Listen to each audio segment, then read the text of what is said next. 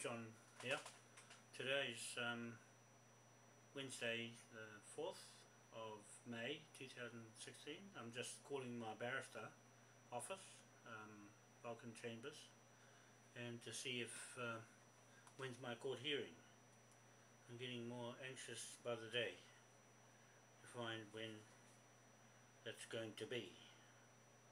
Here goes.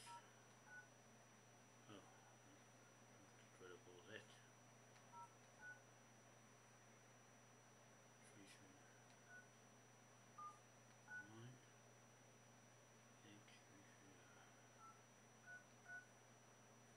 It's just a long journey.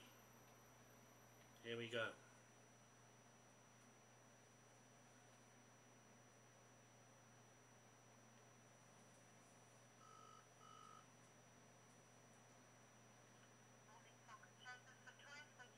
Victoria, look, it's John Wanoa speaking. John Wanoa. Good, thank you. I wondered, I'm not too sure when my court hearing is. I was talking, what's that? Shannon with us. It was maybe the 19th or the 8th. No, it can't be the 8th. It's Sunday. It was. I think it's somewhere around there. The last I ever thought of it, but he wasn't too certain. He did mention that it may be delayed because of the yeah. Yeah.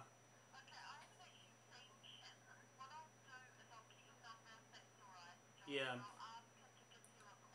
Yeah. Yeah. 027 281 3963. 281 3963. Yeah. It'll be nice to know. And the disclosure forms, I wanted to have those as well. I want to see what was being. Pardon? Yeah, the full disclosure, what the court ordered, that allowed me to see what was in the whole transcript of her orders, her papers.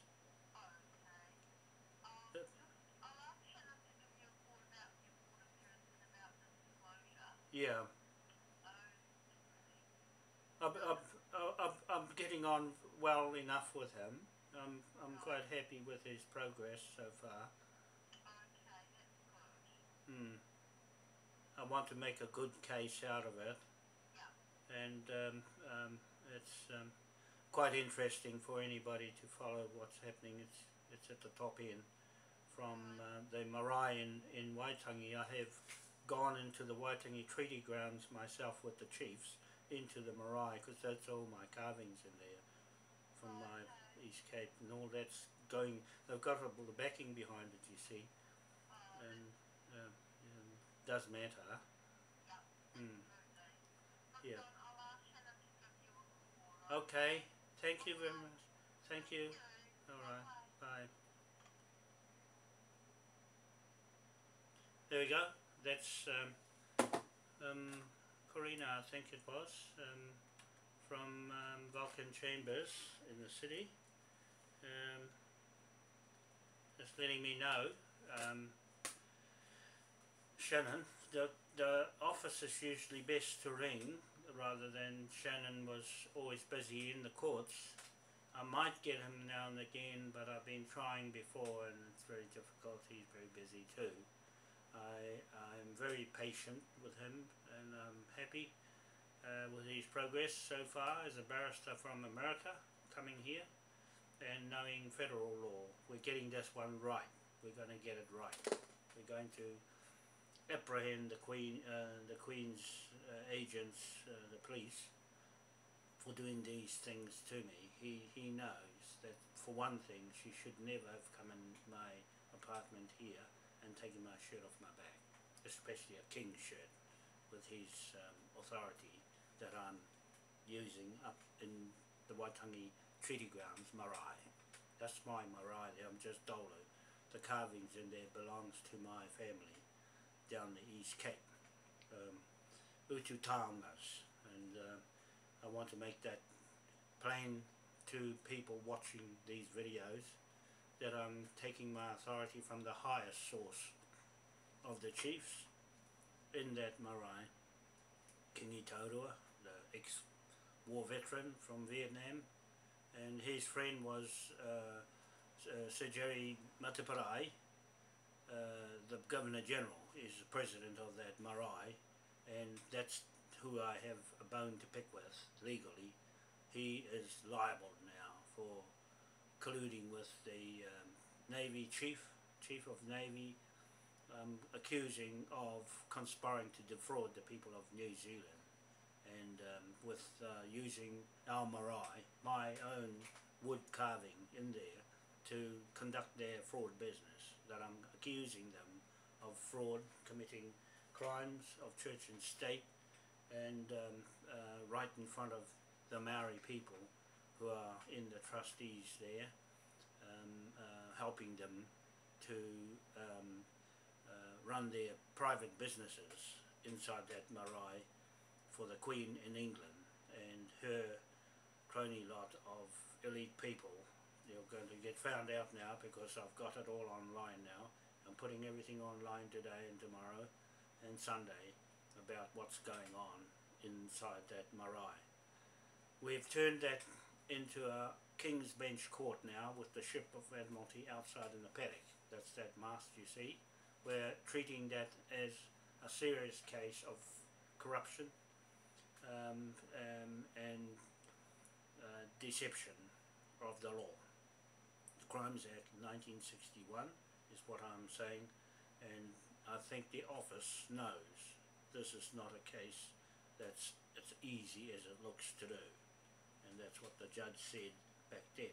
Collins said, oh, it's a relatively easy case to do, and Shannon says, no, it's not. It's a land claim case, and he's right. It is a land claim case this way, not through the Waitangi Tribunal, because that's fraud too. Everything with Maori word on it and iwi word is a fraud, and I'm going to make certain that it sticks. We're going to build them all with the pound note. Okay, you hear that? You hear what I'm saying? And they're going to be doing this through that office, through Vulcan Chambers. They're going to have to take my instructions as a court of our own inside the Auckland District Court. I'm expecting to have a courthouse of our own where I'm going to be with our lawyers and barristers under a King's Bench court system. Alright? Now Obama's putting together police, navy, and those navy are subjected to that Marae. Any navy police that's being set up in the United States comes under that Marae and the Queen's business, because we're reining her in. We're going to arrest her when I get to England for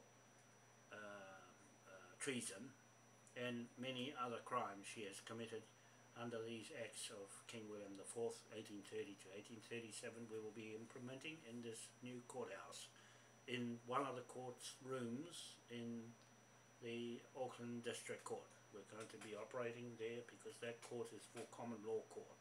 We're going to operate the common law court in there and the Admiralty court-martial law from that court. Alright?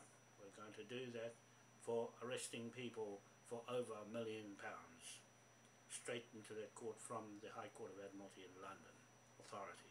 Right? The same court system as that Admiralty King's Bench Court in London. It's a Queen's Bench Court, but I'm operating it from Devon in England when I get there.